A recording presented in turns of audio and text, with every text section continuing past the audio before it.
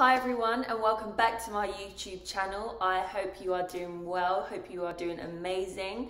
Today I'll be speaking about the last, I think it's 11 months, 10 months of my 2020 year, and that includes COVID, that includes competing in America, and really just how it's been for me really.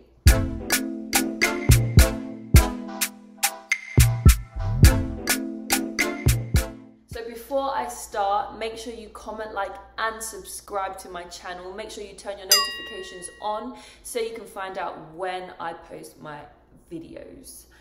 Yes. In January, I left the UK to go to America, Columbus, Ohio, to attend Ohio State University. I had never visited the school. I was only in contact with my coach really. And a few others. I slid into some DMs from the track team just to find out how it is and stuff like that. It was a big jump, but for me, if you don't take a risk, you don't get big rewards. Period. So that's what I done. When I got here, I was nervous. I had some of my stuff shipped over using a courier service. I had my suitcase, my broken suitcase, and I got there late at night. A few ups and downs, just trying to settle in, find my feet, and then let's skip to when conference. Let's talk about Big Ten conference. I remember it. I was so nervous because all the competitions prior to that, I just wasn't really performing. I was getting in my head. I knew what I could do, it just wasn't coming together, which was really frustrating, not only for me, but it was probably very frustrating for my coaches because they knew how well I could do, they knew the potential, they could see me getting in my head, and I was letting everything outside of track distract me. Not distract me, but I just wasn't very focused.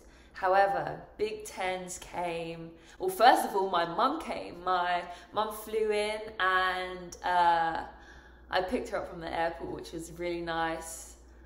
So, what was that? January, February? Oh, it wasn't too long. It was only 2 months. I didn't see her for 2 months. We was in constant communication, and I was so excited for when she came. She drove down.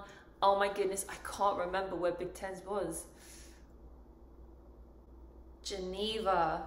So we went to Geneva, where Big Tens was. It's a 300 indoor track, which threw me off so much. Like, I was so confused when I was like jogging on it, warming up. So conference is basically a cluster of schools in America that compete. They might have the same standard of athletes, they might have the same budgets, the same kind of schooling procedures and stuff like that. So they get clustered. There's loads of different conferences in America. There's Big Ten, there's SEC, there's Big 12, Pac-12, ACC, Sun Belt. There's loads of different conferences. I was in the hurdles, I was in the high jump, and I was also in the pentathlon. The pentathlon was on the first day, and I'd done okay in the hurdles, I'd done okay in the high jump.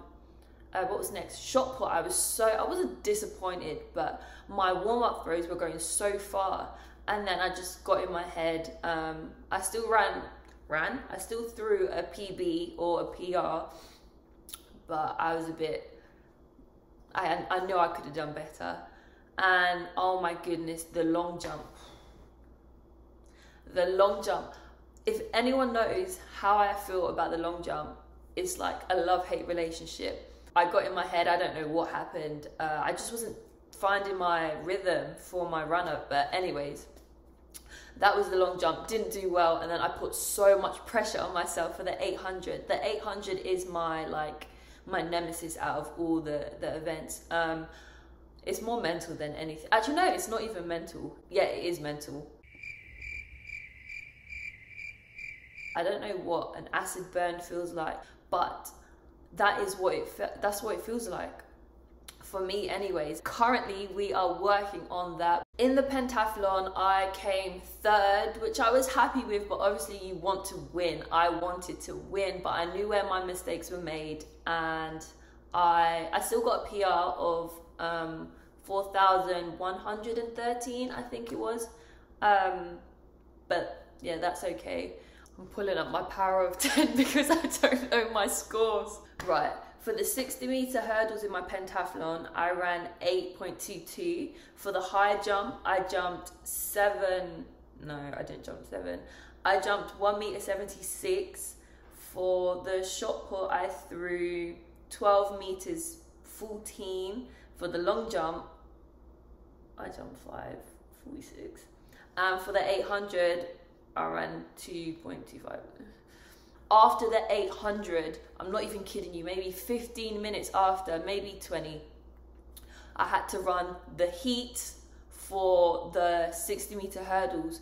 Now, if you know me, you know after the 800, I am dead. Like, I'm lying on the floor, I can't move. Like, someone needs to shake my legs, someone needs to do anything because I am so tired. Anyways, I couldn't do that. I couldn't afford to do that. So I had to, like, I don't know how I got from A to B, but anyways, I got from A to B. I went in the Normatec boots, and my coach was like, you just need to just do whatever you can, but just you know, just focus really. All we had to do was come first or second to guarantee us into the final, and I think I came second, and I ran like 8.3, something like that, and I made it to the final. I was like, thank God. I was so scared that I was gonna buckle over a hurdle. I thought my legs were just gonna kick it. I didn't even know if I was able to push out the blocks. Like, that's how scared not scared, but that's how tired I was. I've never done that before. Anyways, made it through to the final, perfect. Second day came, and I had the high jump and the hurdles final. The high jump was first, and I came second.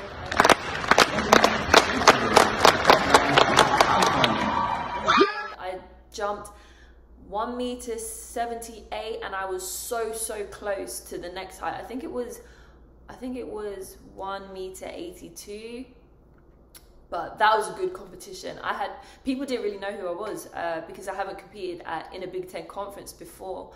So it was nice to be like the underdog, even a pentathlete at that, and then become a medalist in the high jump, which was really fun. So, oh my goodness. Now, let me tell you about hurdles. I get so excited telling this story. I know I'm good. I know I'm a good athlete, but sometimes I just struggle to like believe it. But this year, like I said, I've been working on that. I've been trying to focus and just know that if people can see it, why can't I? So I finished high jump. I'm like, oh my gosh, yes. I came second. Amazing. And they're like, okay, you have to warm up for hurdles now. So I'm pumped. Like, I'm super pumped from the high jump, and it's time to warm up for the hurdles. And I'm feeling good. I'm feeling loose. Like, I kid you not, I done like one hurdle drill, and I was like, oh my gosh, like, that felt so effortless. Like, I don't know what happened. I know what happened. It's all in your head. It's mental. I just felt so ready. I said to my coach, look, coach, I'm ready. Like, I don't need to warm up too much. He said, are you sure? I said, I think so. Like, I think I'm ready. So if you guys don't know me, then here we go. When I'm like in the zone, I'll put my headphones in. I'll have my hood up. Like, no one's talking to me. Don't talk to me because I'm not talking back to you. Like, it's just not happening. So anyways, so I'm doing like every other drill, I think, or I'm just doing little stuff every so often. I'm just listening to my music. I'm just staying focused because I know that whilst I'm in this zone, like, I'm staying in it. So anyways, we done a couple to the first hurdle, couple to the second, couple to the third. Now it's time to go to the call room. I didn't even do a practice run over the hurdles for the actual race. I just set my blocks up the exact same that it was when I was practicing. I didn't go on over any hurdles. I sat on my numbers, and I was just staring down the line. I don't know, I'll try and find a video, or maybe you could find a video and send it to me if you have it. I was so focused. I just remember thinking, coming in. I was like revving. Anyways, on your marks, get set, go. Well, here's the video. You can watch it. And it's a clean start. Cuban in 5 out very well. She has an advantage. but out in lane 7, the champion, a double fist for Emma Nwofor. 8:07, a new facility record. Another one goes down. Here, oh my gosh, I'm like, okay, I've got a bad start, but quick, turnover. And then, like, I'm turning over. I'm like, huh? Like, where is everyone? But I'm like, no, just keep going. And then I got off the last hurdle and I was running. And to be honest, I could have ran harder. And maybe I would have got sub 8. But the clock stopped at, it said like 8.11. I was like, oh my gosh, this is a PB. This is so massive, because this whole season I was running 8.4. So to run 8.1, I skipped. I was like, yo, this is amazing. And then I turned around and it said 8.07 and I was like, oh my goodness. I just ran a world-class time. Like me, Emma, two trail legs. I used to have 2 trail legs because my lead leg was doing its own thing. She's sitting there. Miss Emma from across the pond. How are you feeling right now? I need to hear it all. 8.07. Hey! I was ecstatic. I was so happy. I was just so relieved, and the fact that my mum was there to watch, the fact that like all my teammates and my friends and my family from back at home was watching, I was like, 2020, this is my season. Olympics, I'm coming for you. Like, yes, like I see you in Tokyo. I was #1 in the UK for 60-meter hurdles, and that was great. I was so happy with that. That was just a confidence boost. That just showed me, like, I can do it. Like, Emma, you got the skills. You got this. And I think I was 7th in the NCAA, going through to nationals the weekend after, or a couple of weeks after. So that was really exciting. And I broke the arena stadium record, and we won conference as a whole. So really, I feel like I done a good job. Now it's time for nationals.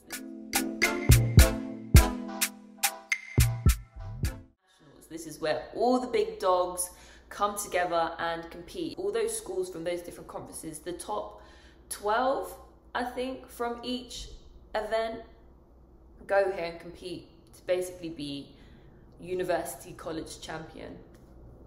And I went for hurdles and I went for the pentathlon. Nationals was in Albuquerque in New Mexico, which was really exciting, and there was a nice group of us. There was a nice girls group and a nice guys group, which was really fun. This was my first indoor nationals, so I was super hyped. I knew that I was in good shape. I knew that I was in the mix to win. It was just a case of performing and showing up when it was needed. So we got there, we're warming up, and everyone's kind of talking about COVID this, COVID that. We're like, what? COVID? What is COVID? What is COVID? What is that? So anyways, we're just there warming up, and you hear speculations and people saying, oh, nationals is going to get cancelled, this, that. Our banquet got cancelled, which I was annoyed about because I'd done my hair myself, which I'll show you guys. And I thought it would just be a nice way, like I said, this was my first and last indoors or indoor nationals. Indoors. So I was just excited to be there, experience it all, but again, to do my job and perform. So I was a bit sad about that, but we're warming up, and then kind of the coaches all go one by one, and then schools start leaving. They said nationals is cancelled. They said that although we're there, we're cancelling it because of COVID. My first thought was, oh my gosh, I don't have to run the 800. And then moments later, literally 2 seconds later, I said, no, because you trained for it.